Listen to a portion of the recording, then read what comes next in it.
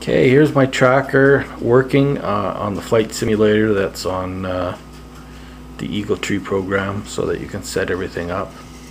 It's in return to home mode right now, so basically it's just circling overhead. It's going out about 1,200 feet and then coming back in from different angles over top. The tracker's tracking it perfectly according to the directions that the telemetry that I'm getting. So basically right now it's gonna probably be coming in right from the north, so the tracker's sensing, no, it's actually northeast, so it's bang on the money. Yeah, and it swings around. It's at 304 feet because that's where the fail-safe is set right now. If I give it if I take it off of return to home and fly it out, it's flying to the west right now. The tracker's seeing that it's going out, so it's pointing down with the 12 dBi antenna. That's 345 feet. 4,000. We'll take it out to about 5,000 and let it come back. There, 6,000 feet. I just put it into return to home, so the airplane should be making its turn. You probably can't see it on the screen, but it is there. And the airplane is actually, believe it or not, there.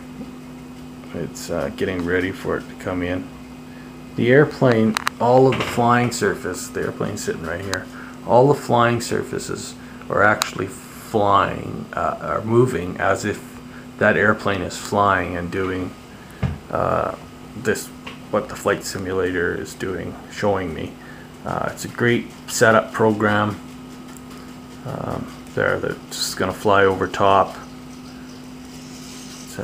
and it exits, swinging around to the south, and it's going to be probably coming in from the south or southwest and flying over top again, because the programming, the way it's set up, it circles, it does kind of figure eights and comes in across your point until you're ready to pick it back up. But anyways, back to this. It's a nice system. It seems to work really well. It's not plug and play. You gotta have a little bit of ingenuity to you, I guess. Follow the steps. It's not programming, it's just entering the right data, you know. Doing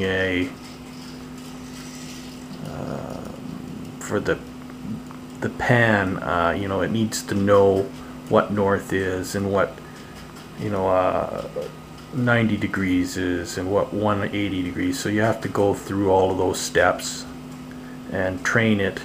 And once it's trained, it looks like it's doing a good thing. So I'm going to take it out in the next day or two and fly it and see if that aerial is actually keeping up with my airplane.